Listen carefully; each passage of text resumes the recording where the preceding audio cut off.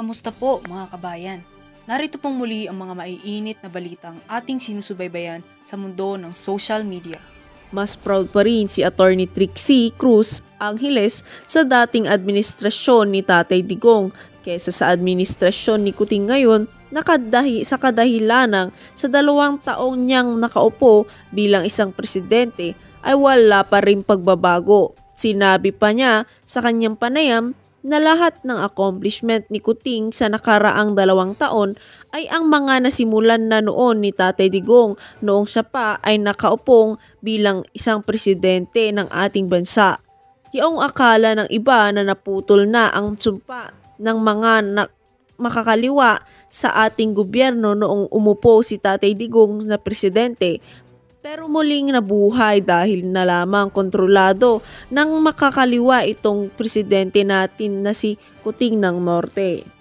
Kaya naman, wag na nating patagalin pa at panoorin ang buong video. At kung bago ka pa lamang sa aking channel, huwag kakalimutang mag-subscribe at pindutin ang notification bell upang lagi kang maging una sa mga balitang naglalagablab at bago.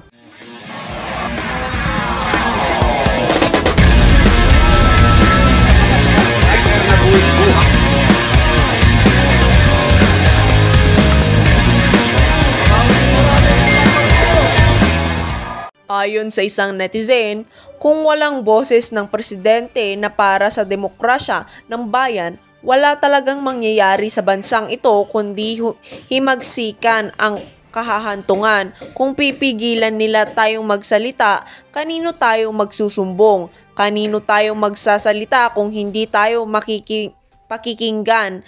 Kung hindi tayo pakikinggan, paano sila magpapasya?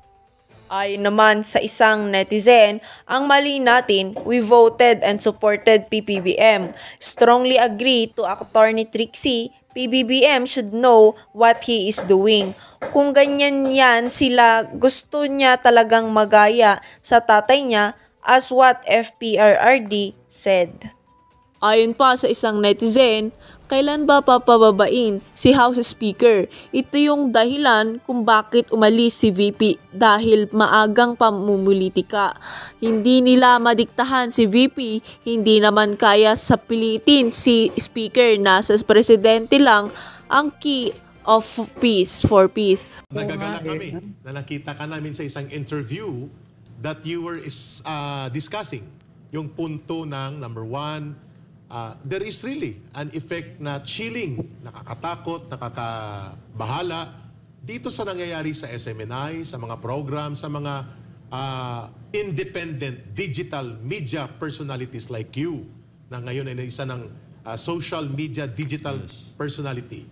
Also, Also, attorney, can you make it dikit sa what you also said about the importance of leadership in all of these things that's happening right now? Okay, thank you. Atty Trixie, you have now your time to tell the people how you view things right now. Lalo na po doon sa take-off ng iyong pagpapahayag na nakakabahala ang kalagayan sa malayang paghahayag at pagsasalita na ginagarantiyan ng mga batas natin, lalo na ng saligang batas. Go ahead po, Atty Trixie.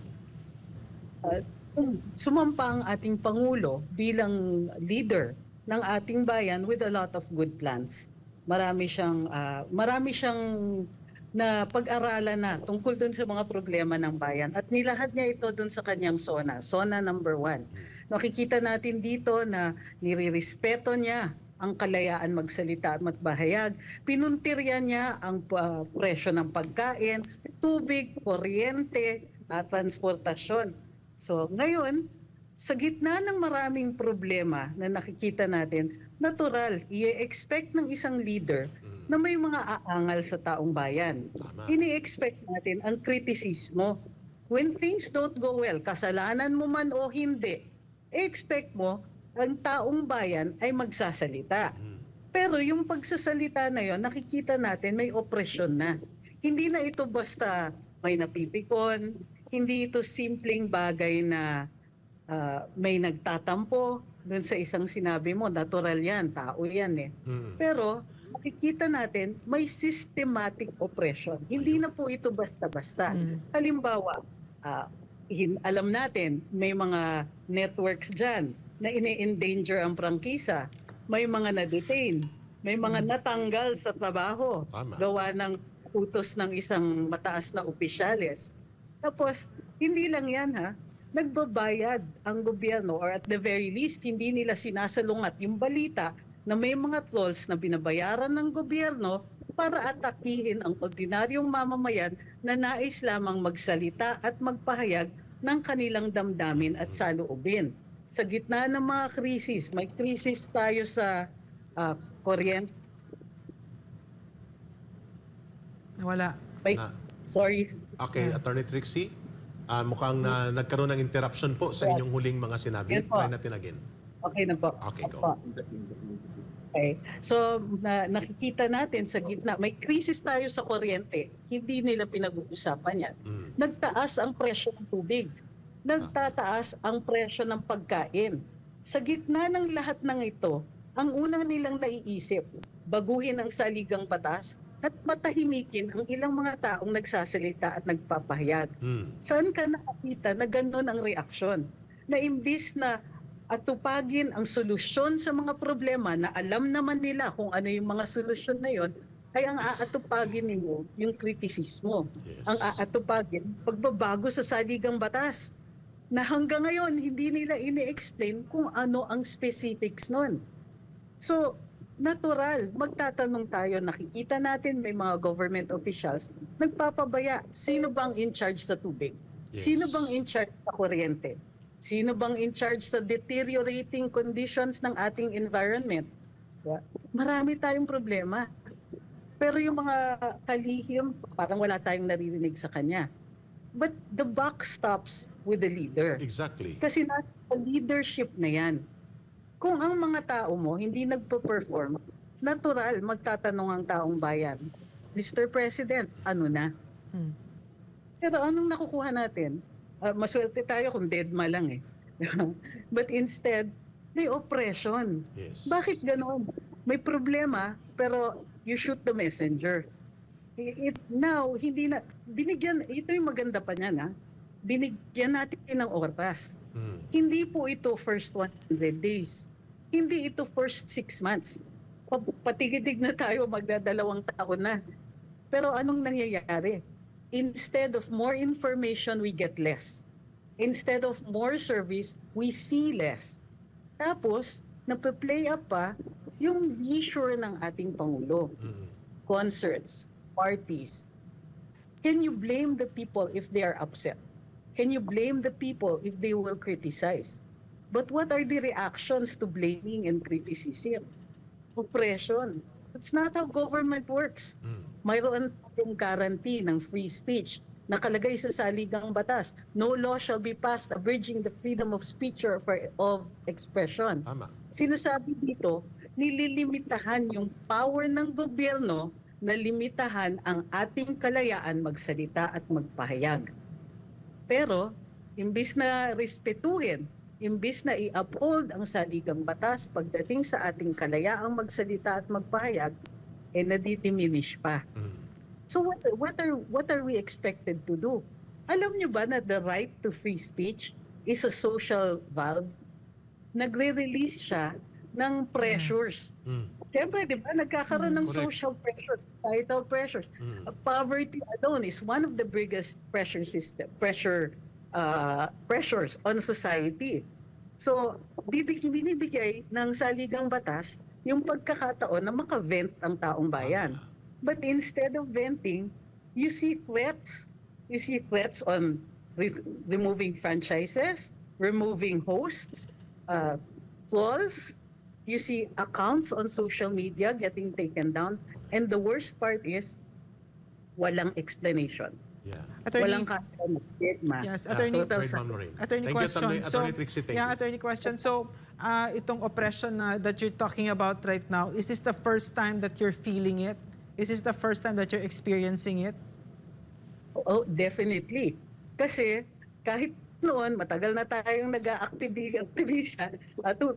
I was really proud of the Duterte administration. But before that, I was a government critic. And in all my years before that, under Noynoy, under Gloria, I was always a very active critic But not once was I threatened with the loss of my livelihood Yes. for saying something. Yes. At Yes. kinakausap nila ako, sasabihin, bakit mo sinabi to? Bakit ganito? May mga ganon. May papadala sa akin na government official at sasabihin, alam mo, hindi naman yan yung intention ng gobyerno. Pero there was movement on their part. They would somehow address the criticism. Pero they would never tell me na tanggalin ka namin sa ganyan. Attorney, so under PRRD, no, when I worked with him, the very clear understanding of PRRD that press freedom and freedom of expression is of utmost importance. It is these are rights above all other rights, freedoms above all other freedoms, because it will redound to the good of the country. No, so my question to you, Attorney. In other words, the former president had a very deep understanding of what democracy is, and he was an astute chief executive.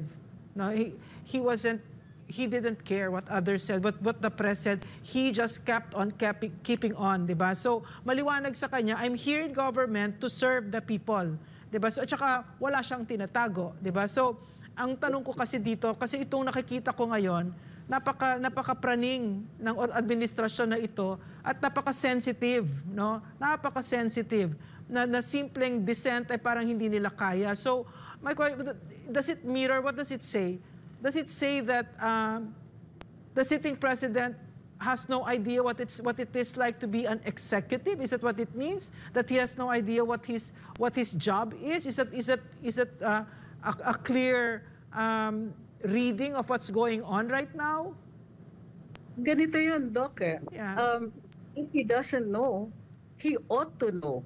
Yeah. It is his mandate. The Yes. Supreme Court has already said public officials cannot be onion skin. Cannot. Criticism is a vital part of democracy. Kaya nga demokrasya ito. Kasi may dynamic. Government must listen to the people because government gets its power from the people. The entire mandate of the whole system of government rests on the people's choice. When we go to the polls, when we elect them, and yes, when we suffer their governance, it's all because we give them that power. And they are in power simply because we allow them to Yes. take power. So The least that they can do for us is listen. yes, Attorney, so you are a student of history, yeah? You are a student of history, and I strive to be one as well. So what happens to an administration that turns a deaf ear on its people? Kasi mukhang ayaw nila ng batikos, mukhang bawal yon, no? Mukha bang may papayag dito? Wala namang papayag doon kasi demokrasya tayo, no? So what will happen to an administration where they do not listen to the people? Diba, we mentioned earlier on that the freedom of speech acts as a pressure valve.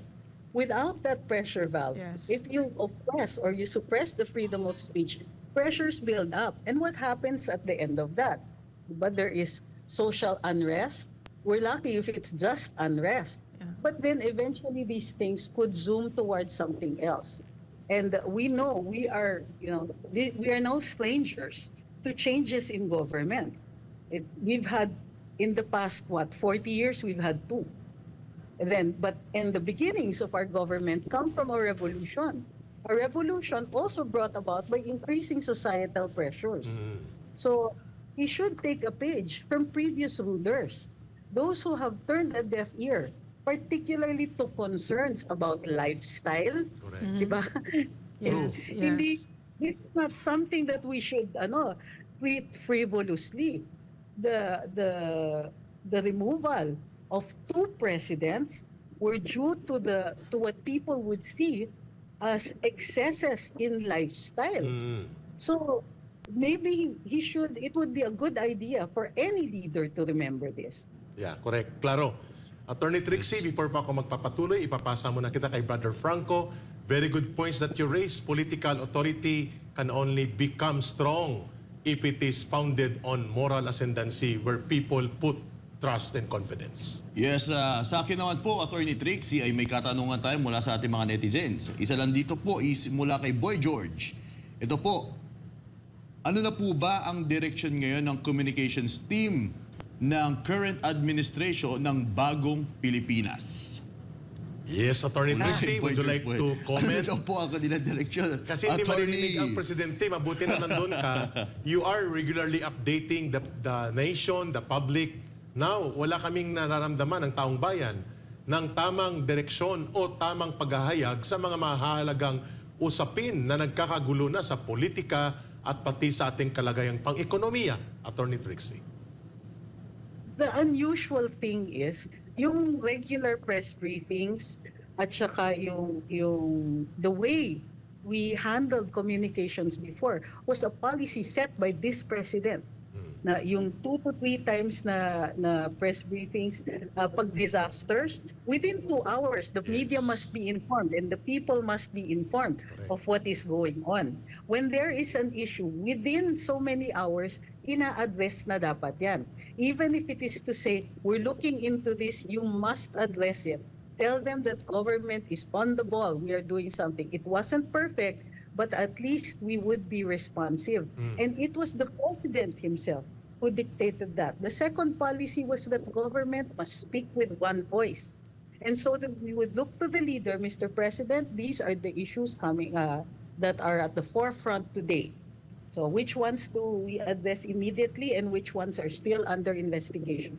Then he would point that out. So this was regular. We are not seeing that today. Wala yan ngayon.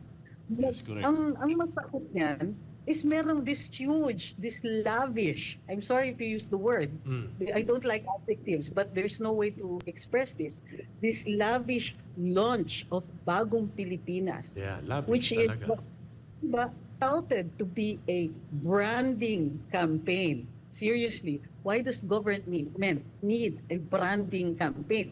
Government is government. We are complete in the branding. We have the symbol. We have the national anthem. We have the flag. We have the seals of the various offices. Why do we need brands? Why do we need new logos? Why do we need videos? Seriously. And then what the need to declare to the people that we now have a Philippine development plan, which, by the way, was already launched last year. Correct. So what is that all about? Even in articulating his speech that they are now moving towards a new Philippines, he did not explain how we get from this point to the new Philippines. But he also did not explain why it took a year for the Philippine Development Plan to finally be a part of the government. Tama. It's not part of the plans. Remember that Bagong Pilipinas was launched after the budget had been passed, which means whatever is in the Philippine Development Plan, once again, may not have made it completely into next year's budget, into this year's budget. Claro. Diba? Hindi na binigyan ng importansya yan. Binigyan nila ng launch. So anong sinasabi nito? Ito pa, ni-require nila government, mga kawani ng gobyerno na umattend. Pakasayang sa oras. Siyempre, babayaran mo yun. OT yan. Yeah. Hindi naman yan yung regular hours ng ating mga kawani. Attorney Tapos Trixie, excuse me, kasi ginawang mandatory. But we have to ask you, Attorney Trixie, no? Maliban dun sa magandang pagpupuna mo sa rebranding na very unnecessary, lavishly, scandalously unnecessary, pinunduhan ng pundo ng kaban ng bayan, may gusto kaming i-direktang tanong po sa inyo, Attorney Trixie, sapagkat una po, bago kayo makilala, bilang isang social media personality and social media influencer, kayo po ay abogado by profession and by training. Attorney Trixie, Yes. very obvious na ang NTC or National Telecommunications Commission, ang MTRCB, ay gumawa ng mga lagpas sa kanilang kapangyarihan at mandato ng mga akto equivalent to direct and scandalous oppressive acts of abuse of power. And yet, these are agencies of government which are under the office of the President. Attorney Trixie, ang tinutumbok natin dito, ang independent suspension, ang questionable na paulit-ulit na pagsuspend, pagpuna, na ang pressure point na kanilang binabanggit ay nanggagaling sa House of Representatives. Hindi po man lamang nagpahayag ang Pangulo ng Bansa or even ang kanyang mga cabinet secretaries to clarify if this is also the policy of the President involving the two agencies under his office, MTRCB and NTC. Bilang abogado at mamamahayag, your reaction to those scandalous abuse and overreach of power ng mga ahensyang ito, Atty. Trixie? Number one was, one of the guarantees din ng ating saligang batas ay yung karapatan natin to due process. Ibig sabihin, di ba, no person may be deprived of life, liberty, or property without due process of law. Correct. And a franchise is property. Yes. So, once na-grant yan, bago yan tanggalin, kailangan may proseso. Sinasabi ng saligang batas, due process. Meaning, it is owed to us. It is owed because there is a guarantee sa saligang batas at nakadefine na rin sa batas kung ano yung mga proseso na yon. Isa dun sa mga requirements ng due process is a fair and impartial judge. So, nasan yung fairness and impartiality kapag ang mga ahensya nagre-react lamang sa rekomendasyon ng lehislatura ng Kongreso, tapos hindi na sila nakikinig sa ebidensya. Yun. Hindi na sila nagbibigay ng nararapat na proseso at saka ang bilis, lalong-lalo na ang NTC. Medyo kinabahan ako. Kasi dito nakikita ninyo na pwede pala yung preventive suspension na wala ding hearing. Kasi kahit ang suspension ay preventive, and by the way, nangyayari usually ang preventive suspension sa mga administrative cases sa mga kawani ng gobyerno para malayo sila sa ebidensya, hindi sila mag-tamper with witnesses. Tama. Dito, inikot ko, siguro preventive suspension because they're preventing further damage. Pero even a preventive suspension requires a hearing. Dito, preventive suspension, Summary. tapos hearing. Saan po ang due process doon? So, Diba? Although preventive suspension is not penal in nature, it appears to be penal here. Kasi galit na sila eh. Hindi, nararamdaman mo. Where is the fair and impartial judge kung galit kayo? But lipat nyo sa ibang tao, wag kayo. Correct. And then, wag nyo unahin yung suspension. Kasi yung preventive suspension in a case for franchises causes immediate damage. If ito ay nasa hukuman, administrative ito eh. Kung ito nasa hukuman, hihingi yung hukuman ng bond. Correct. Para bigyan attorney, am I correct? I think that our country is in grave peril because the very ones who are supposed to uphold the law are themselves the violators of the law. In other words, itong ginagawa ngayon, yung paglabag ng batas natin ay with impunity, garapalan. Am I correct? Yes, at the very least, they are the people we look to regulate the industry, di ba? Yes. We are the people, we look to them to be fair, to be impartial. Kapag nawala yung impartiality na yon, who do we trust? Wala na. Who will the people go to? Sila nga yung inatasan yan dahil sila yung dapat Attorney, Attorney, may I please read, may I just please read the letter of the PMAers, the one that they wrote in defense of me and Eric while we were, and then I'd like you to comment on this. Okay, sabi nila, the sacrosanct rights are under attack. We sound the alarm that the freedoms of speech and press, the very lifeblood of our democracy, are under siege.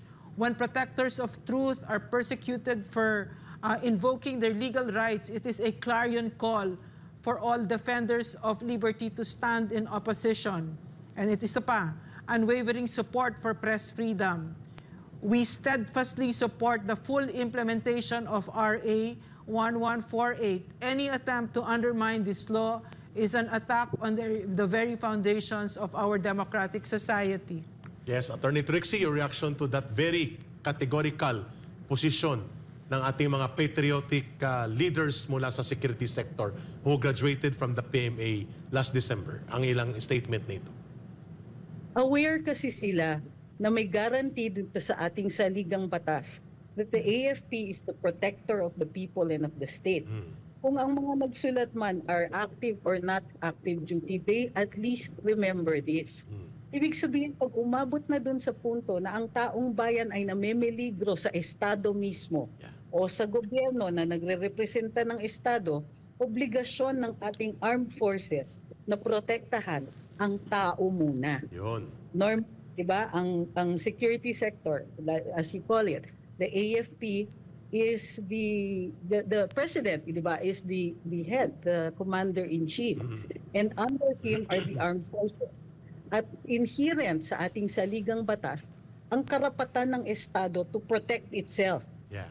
Pero ang saligang batas natin may garantiya. Kahit na namemeligro yung Estado, kung ang danger from the state is directed at the people, the AFP must stand to protect the people. Yeah, that is the unique provision in the Constitution that you pointed out, Atty Trixie, na ginagarantiyan na ang sovereign protection of the people must be guaranteed by the armed forces.